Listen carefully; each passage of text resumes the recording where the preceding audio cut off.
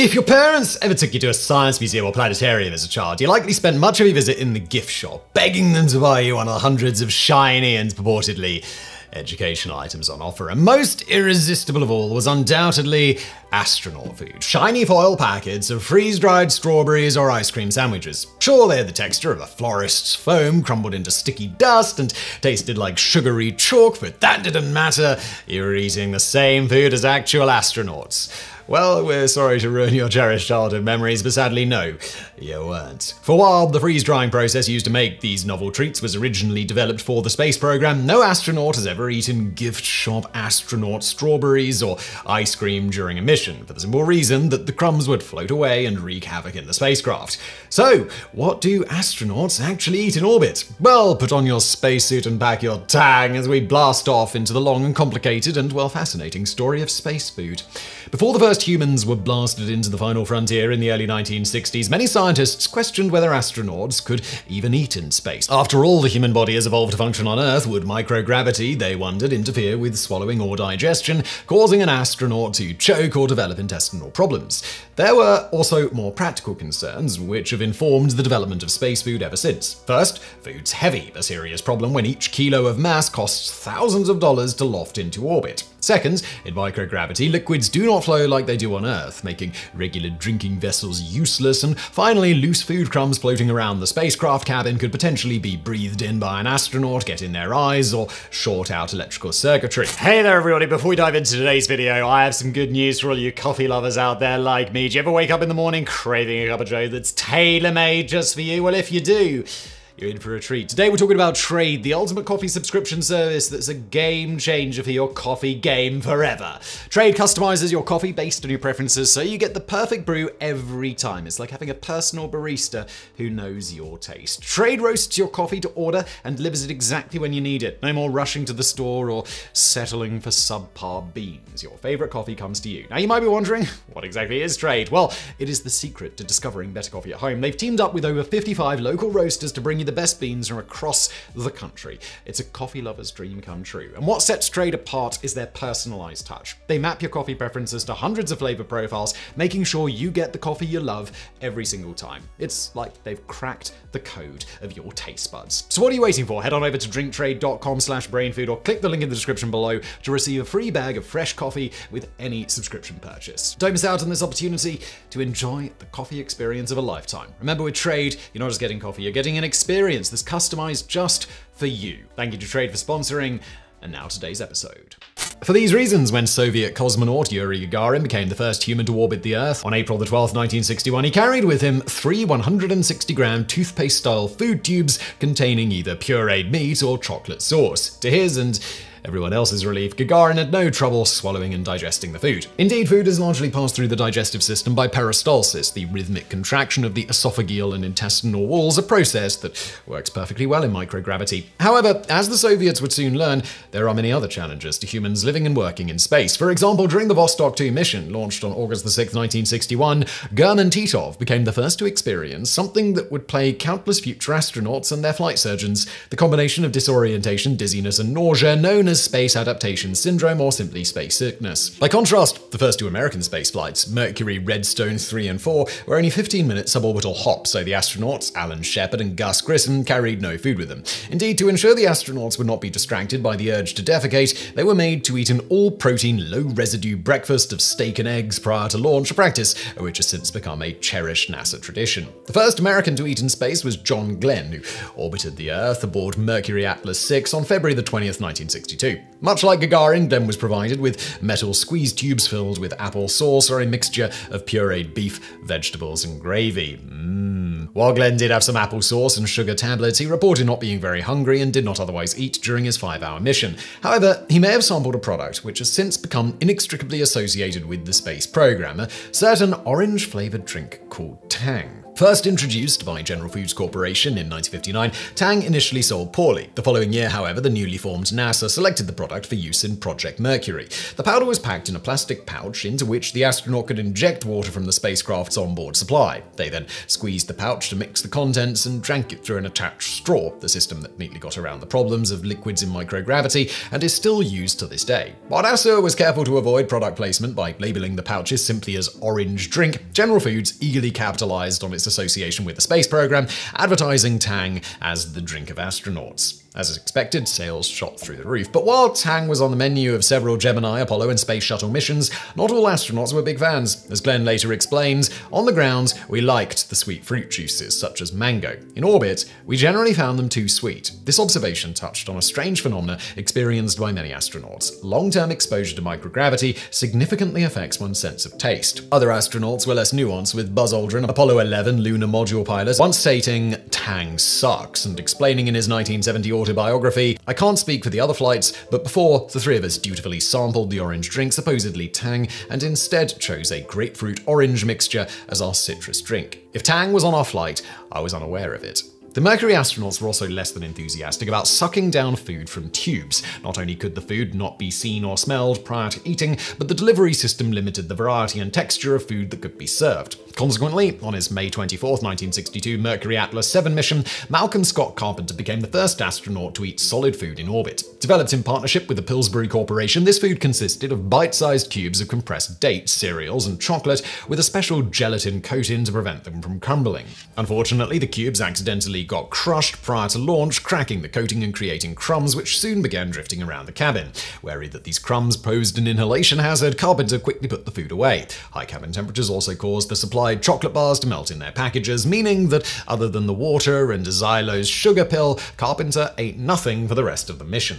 NASA next experimented with freeze-dried food. Developed by the Whirlpool Corporation, freeze-drying, or lyophilization, involves flash-freezing food and subjecting it to a hard vacuum. This causes the ice in the food to sublimate, that is, transition directly from solid to gas, leaving the structure and taste of the food intact while rendering it much lighter and resistant to spoilage. All the astronaut has to do is inject water into the packaging to rehydrate the food and restore it to its original state. However, the water supply aboard the Mercury spacecraft was unheated, meaning astronauts experienced difficulties in rehydrating their meals. By the time of the final 34-hour Mercury Atlas 9 mission on May 15, 1963, the situation had improved somewhat, with astronaut Leroy Gordon Cooper eating a meal of dehydrated shrimp, potato salad, and apple juice. Following the flight, however, Cooper remarked that, "I think the food I had along was adequate, although it was so much work to get some of it here that I tended just to perhaps not eat as much as I should have."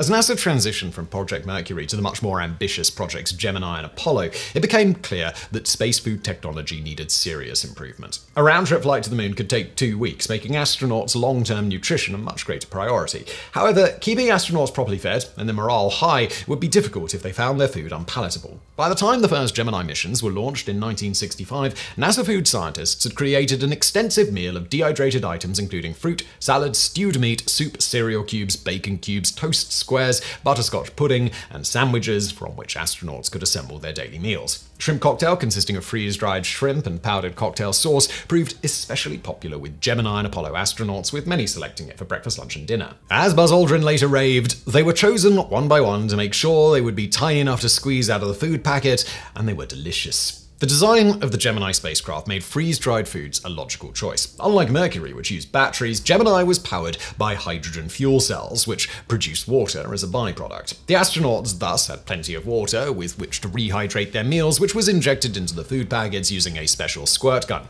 However, this water was still unheated, meaning the food often took a long time to properly rehydrate. These shortcomings led Gemini astronauts to pine for proper terrestrial food, leading to one of the most infamous incidents in the early space program. On the 23rd of March, 1965, the first Gemini mission, Gemini 3 blasted off from Cape Canaveral, carrying astronauts Gus Grissom and John Young into orbit. As a surprise treat for his commander, Young smuggled aboard a corned beef sandwich purchased at Wolf's Restaurant in Cocoa Beach, Florida. This violated several NASA regulations. Not only could the sandwich release potentially troublesome crumbs, but as part of a biomedical study, Grissom was not authorized to eat any food during the 5-hour mission. Thus, while delighted with the gift, Grissom only took a few bites before stowing the contraband sandwich away. Grissom and Young were later rebuked for the incident, which resulted in a congressional hearing and NASA Administrator George Mueller promising to clamp down on what astronauts were allowed to bring on missions. While Gemini astronauts generally enjoyed their food selections, as missions grew longer and longer, they began encountering another problem: storage space. The cockpit of the Gemini spacecraft was roughly the size of the front seats of a Volkswagen Beetle, and into this space the astronauts had to cram the 1,800 cubic centimeters of food that each man would need for every day of the mission. Furthermore, they also had to somehow store the used food packages, as well as plastic bags of their own waste. On August 21, 1965, Gordon Cooper and Pete Conrad blasted off into orbit aboard Gemini 5, an 8-day endurance mission meant to test the limits of the Gemini spacecraft and its occupants. As the mission wore on, the astronauts quickly ran out of storage space and were forced to stuff waste bags into every available corner, leading Cooper to describe the mission as 8 days in a garbage can. 4 months later, Frank Borman and Jim Lovell would encounter similar problems during the Gemini 7 mission, a grueling 14-day ordeal designed to simulate a round trip to the moon. The Apollo lunar program saw some of the most significant advances in space food technology, many of which were developed by the US Air Force School of Aerospace Medicine in Dayton, Ohio, and the Natick Army Labs in Massachusetts. One major upgrade to the Apollo spacecraft compared to Gemini was the provision of a hot water supply, which made freeze-dried food easier to rehydrate and the resulting product more palatable. But while these meals were designed to be squeezed from their packets through a narrow opening, astronauts soon took to cutting the bags open and eating the contents with a regular spoon to more closely approximate a regular culinary experience. In light of this practice, NASA soon developed the Spoon Bowl, first introduced on the Apollo 10 mission in May 1969. This consisted of a plastic food bag with a water injection valve at the bottom and a zip closure at the top, which could be opened to access the contents. These meals had to be specially formulated to stick together and not float out of the bag, but were much appreciated by the astronauts as they allowed a greater variety of food to be served. Once empty, these food packs were injected with a special germicide to prevent spoilage before being stored away for the rest of the mission. Another major development introduced for Apollo was the wet pack, wherein regular food items like hot dogs, spaghetti and meatballs, and pot roast were stabilized by heating them to an extremely high temperature, a method similar to milk pasteurization. While heavier than dehydrated food, the increase in flavor and morale was seen as worth the weight penalty. Indeed, maximizing flavor is a key consideration in formulating space food since, as mentioned before, microgravity can reduce astronauts' taste sensitivity by up to 30%. This is thought to be caused by fluid building up in the head, leading to sinus congestion that dulls the senses just like a bad head cold. Furthermore, to avoid irritating astronauts' digestion, Apollo-era space food was made with as few spices as possible. For this reason, salty or umami-rich foods like bacon cubes or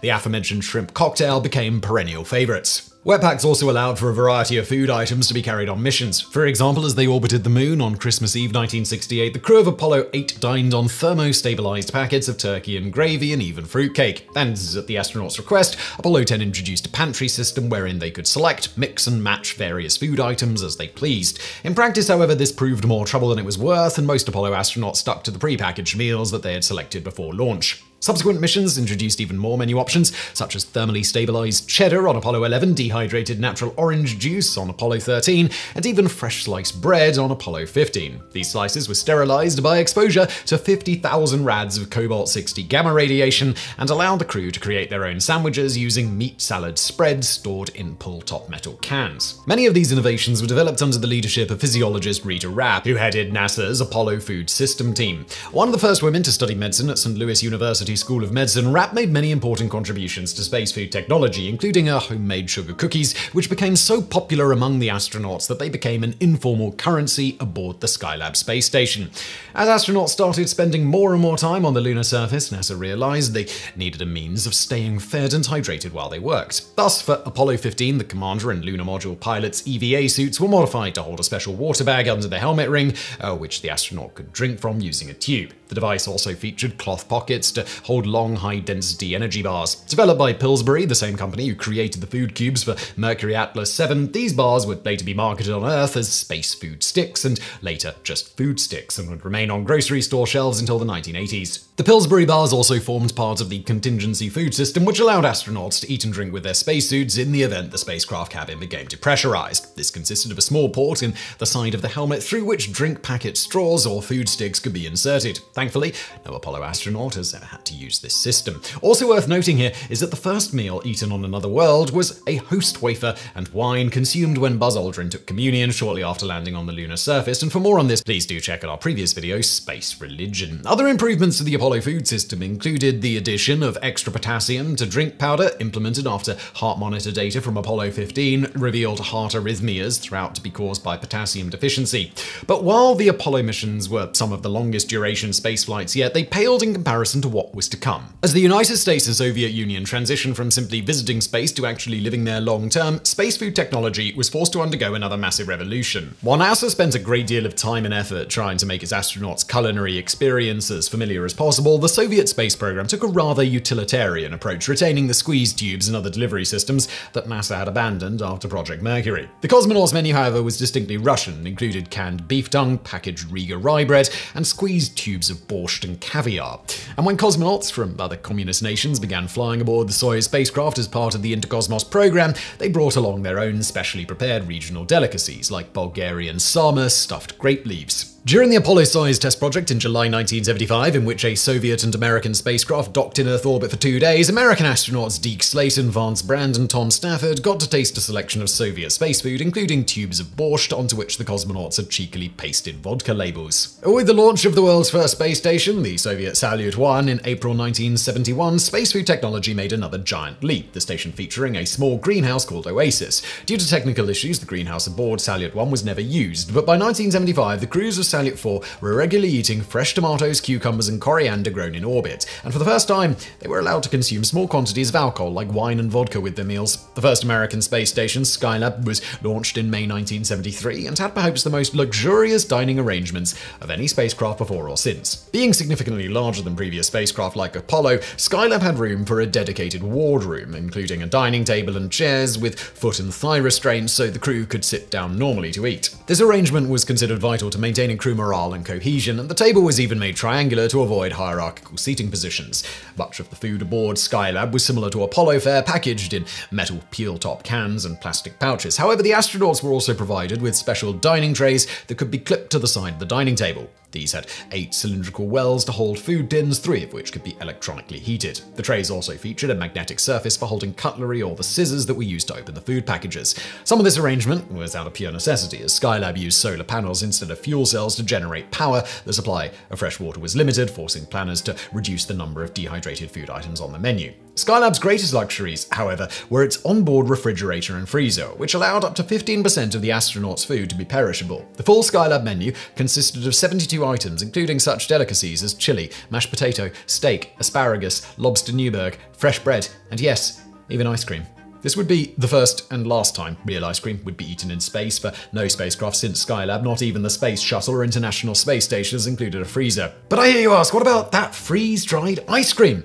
While this gift shop staple was developed at the request of the astronauts and included on the menu of the 1968 Apollo 7 mission, none of the crew remember having eaten it during the flight, and the reaction to freeze-dried ice cream was less than stellar, when NASA astronaut Mike Massimo once stating, "Freeze-dried ice cream is disgusting, more closely related to a building material than a food." For this reason, ice cream was left off the menus of all subsequent NASA missions except Skylab. Instead, the story of the museum treat loved by so many children begins not with NASA, but American Outdoor Products, a company specializing in food for hikers and backpackers. In the late 1970s, company founder Ron Smith received an unusual phone call from a subcontractor specializing in freeze drying. They said, Goddard Air and Space Museum contacted us and said that freeze-dried ice cream was used by the space program. They want to know if we can make it so they can sell it in their gift shop. And we said, sure, we'll try it. The first batch was half a gallon of Neapolitan ice cream that you would buy in the store. It was frozen solid and then cut with a bandsaw, if you can believe it. Though Smith was skeptical of the ice cream's appeal, it proved surprisingly popular with museum visitors and soon spread to hundreds of other institutions. To quote, "Quite frankly, when we first started doing this, we thought, well, this is a fad. It'll last a couple of years." And that was what? 44 years ago?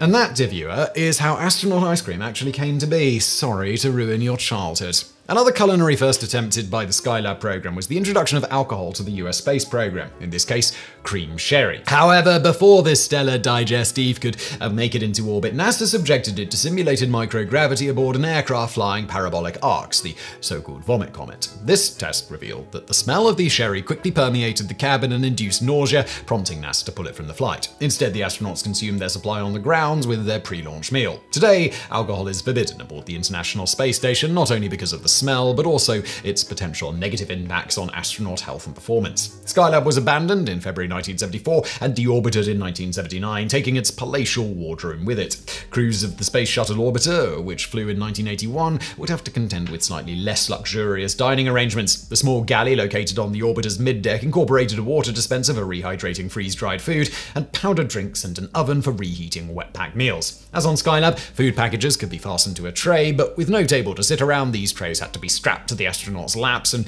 consumed wherever was convenient. But what the shuttle lacked in dining facilities, it more than made up for in the selection, with the full menu consisting of 74 different food items and 20 drinks. In 2006, the crew of Discovery even enjoyed a special menu developed by celebrity chef Emeril Lagasse, which included jambalaya and bread pudding. 20 years earlier, in 1985, the then-raging Cola Wars even made their way to the final frontier when both Coke and Pepsi developed special microgravity-compatible cans to allow their respective brands of carbonated sugar water to be consumed in space. Flown aboard the Space Shuttle Challenger on mission STS-51F, the cans featured push-button valves and short straws to allow astronauts to squirt the content directly into their mouths. Unfortunately, astronaut Cola proved a bigger flop than New Coke. Not only did the shuttle not have a refrigerator, forcing the soda to be consumed at room temperature, but without gravity to separate gas from liquid in the stomach, escaping carbon dioxide from the carbonation resulted in an unpleasant form of vomiting known as wet burping. The astronauts universally preferred their traditional powdered drinks, which could be prepared cold using the shuttle's onboard water supply. Moving on from there, when the International Space Station was first occupied in the year 2000, the only galley was located in the Russian orbital segment and consisted of a table for three, a warm hot water dispenser,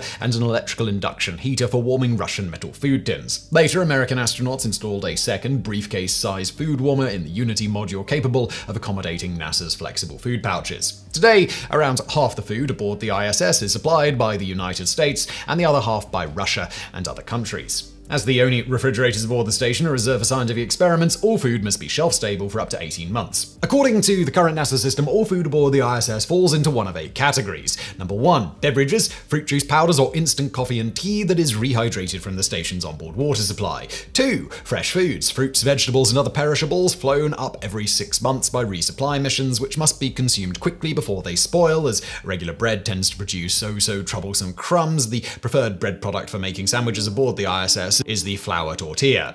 Number 3, irradiated meat, beef and other meats which have been bombarded with gamma radiation to sterilize it. Number 4, intermediate moisture foods, foods with some water content but not enough to cause immediate spoilage, such as dry sausage and beef jerky. Number 5, natural form foods, commercially available shelf-stable foods such as cookies and granola bars that can be packed and eaten unmodified. A particular popular snack is M&M's, generically labeled by NASA as candy-coated chocolates. Number 6, rehydratable foods, dehydrated or freeze-dried items as used on Gemini, Apollo and the Space Shuttle, which can be restored to their original forms using the onboard water supply. Number 7, thermostabilized foods, a modern form of the Apollo-era wet pack in which food is heated to high temperatures in its packaging to sterilize it. And number 8, extended shelf-life bread products, which are baked goods like scones and waffles, specifically formulated for long-term shelf stability. Within these categories, ISS astronauts enjoy a bewildering variety of options to choose from, with the American menu including such items as scrambled eggs, teriyaki beef, spaghetti bolognese, cashew curry chicken, and even breakfast cereal, which consists of dry cereal and milk powder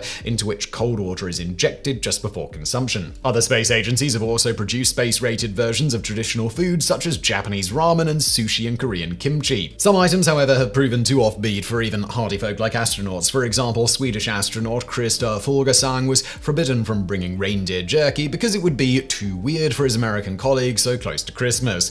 He was forced to bring moose jerky instead. As previously mentioned, nasal congestion caused by fluid buildup in microgravity can dull an astronaut's sense of taste by up to 30%, so spicy condiments like mustard, hot sauce, and wasabi are understandably popular. Some of these items, however, must be specially adapted to the unique challenges of microgravity. For example, loose salt and pepper could potentially get loose in the cabin and wreak havoc, so they are mixed with water and olive oil respectively and stored in squeeze bottles so they can be safely squirted into food pouches. As for eating frequency and specific selection, ISS astronauts eat 3 meals per day, breakfast, lunch, and dinner, with the menu repeating on an 8-day cycle. 5 months before launch, NASA astronauts visit the Space Food Systems lab at Johnson Space Center in Houston, Texas, to sample the various options and put together their personal menus for their mission. The astronaut selections are evaluated by NASA nutritionists for caloric and nutritional content, and additions and substitutions are made as needed to ensure a balanced diet.